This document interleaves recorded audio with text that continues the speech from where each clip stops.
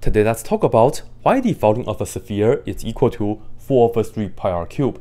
And of course, we'll be using the disk method for finding the volume of revolution. So first, a sphere is just like a basketball. And to do the volume of revolution, we will have to have this shape, which is just a semicircle. And then we do a rotation, let's say about the x-axis, and then we can get a sphere. Okay, so I'm just going to draw this right here for you guys. We start with a sphere like this. Let's say the radius is r, so we go from negative r to r. And then we do a rotation about the x-axis. This way, we get our sphere. Now, we will need to know the equation of this semicircle.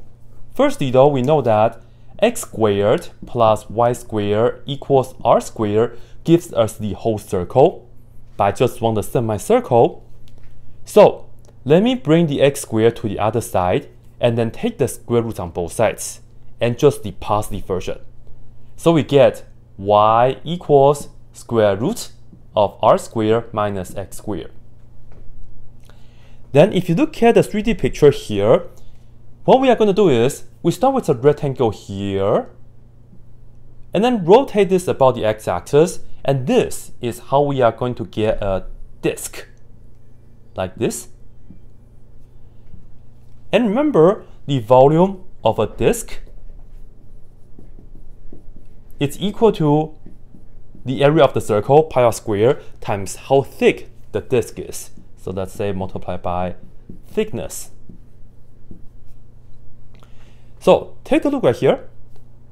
R in this case is the vertical distance from here to here, which is just the y, and the thickness is this much, which is just a change in x. So that will be denoted by dx. And the connection is the dx is precisely the width of this rectangle, and the y is the height of this rectangle. Now, the volume of this red disk is just a small change in the volume, so we can write that as dV. It's just going to be pi, and the r is the y, so we have y squared, and the thickness is the dx. Small change in the volume, and we just have to add up all such volume of the disks, then we can get the whole thing. So volume equals integral, pi is pi. Y is not allowed in the x world, but it's okay because we know y is equal to this. So that's square root of r squared minus x squared. And then we still have a square right here.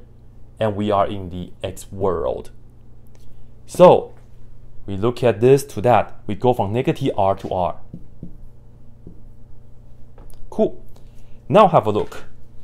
Square and square root cancel very nicely, and pi is just a constant, so we can put that outside.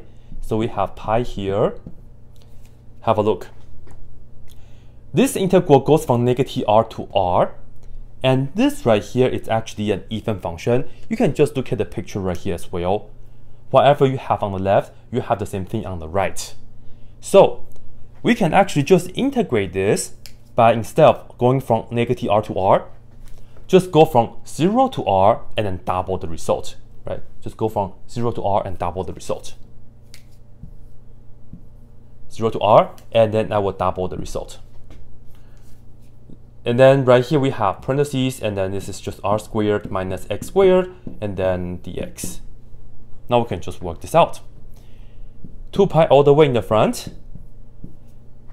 The integral of r squared in the x world is r squared times x. Why? Because r is just a constant. You can just think about it as integrating 4 squared dx. Do not say the answer is equal to 1/3 4 to the third power. No, don't do that. Because we're in the x world, 4 squared is just like 16, right? So the integral of 16 is 16x. So we can write this as 4 squared times x. So it's just like that situation here. Then, integrating negative x squared in the x world, this is the time we do the reverse power rule, and we get negative 1/3 x to the third power. And then we go from 0 to r. Plugging r first, so we get 2 pi times r squared times r minus 1/3 times r to the third power. And then if you plug in 0 into here, we get 0. Likewise, plugging 0 into here, we get 0. So the whole thing is just minus 0. And then just work this out. We get 2 pi times r cubed minus 1/3 r cubed. And get the common denominator, which is just 3 over 3 here. And then the inside will give us 2 over 3 r cubed. And ladies and gentlemen, after we multiply this out, 2 times 2 gives us the 4, and then we have the over 3 pi r cubed. And this is the formula for the volume of a sphere. That's it.